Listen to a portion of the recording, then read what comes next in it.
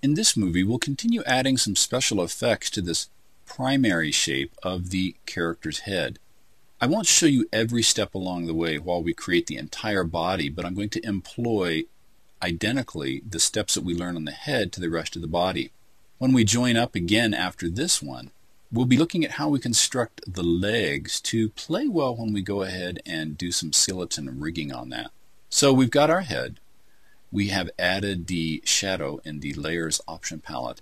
What we want to do now is create a highlight for the frog's head so we get a greater sense of light. This will be a quasi 2D, 3D style for our animation. We could make it simple flat color.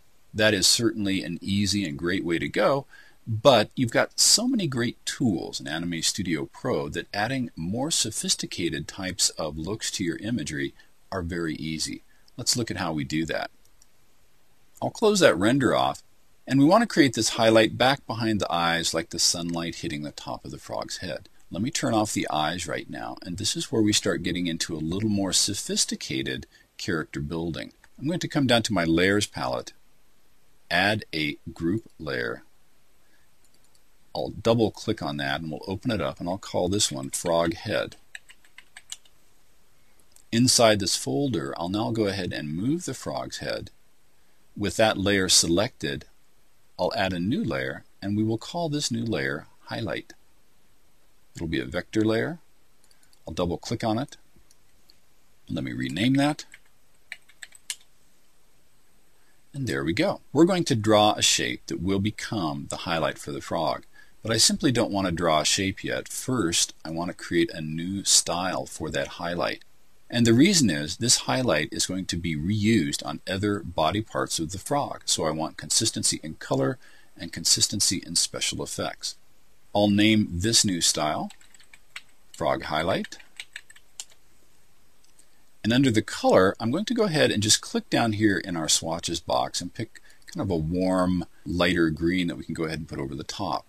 I will also add an effect to this, and that effect will be Soft Edge. When I choose that option, we get a modal dialog box that pops up and says, well, how blurry or how fuzzy do you want this? The default is 9. I want something much fuzzier than that, something more like 20. I'll hit the Tab key and the preview will update so we can see what's going on. I'll accept that for now. The beauty is, if I ever want to change this, because it is a style, across the entire body of the frog, everything will update simultaneously when I change this style.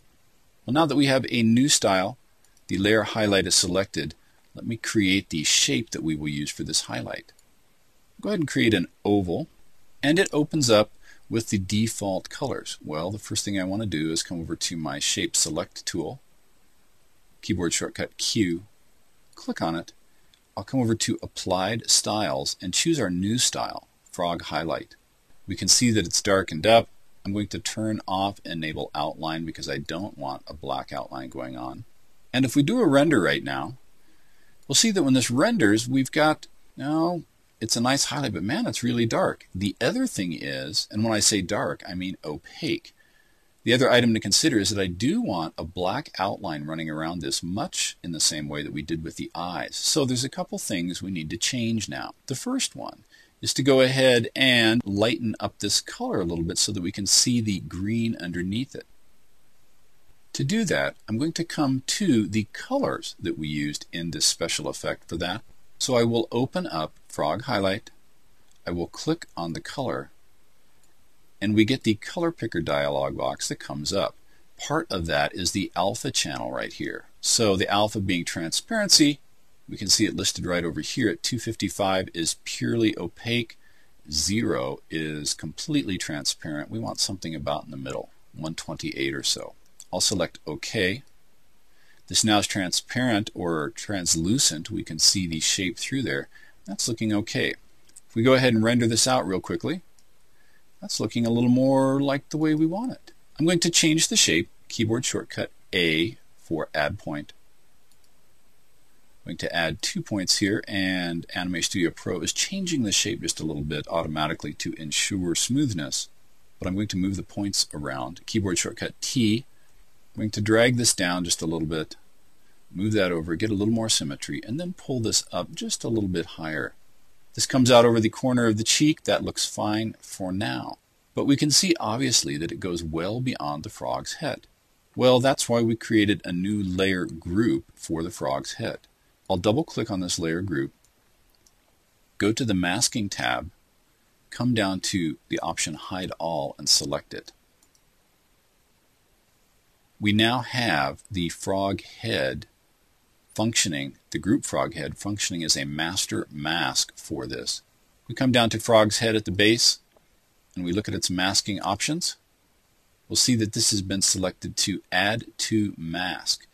That is allowing us, if it wasn't on, we wouldn't see anything. If I said mask layer, which is usually the default when it comes in, everything disappears.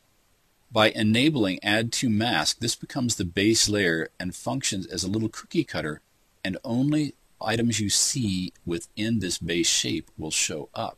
So let me enable again add to mask. Select OK.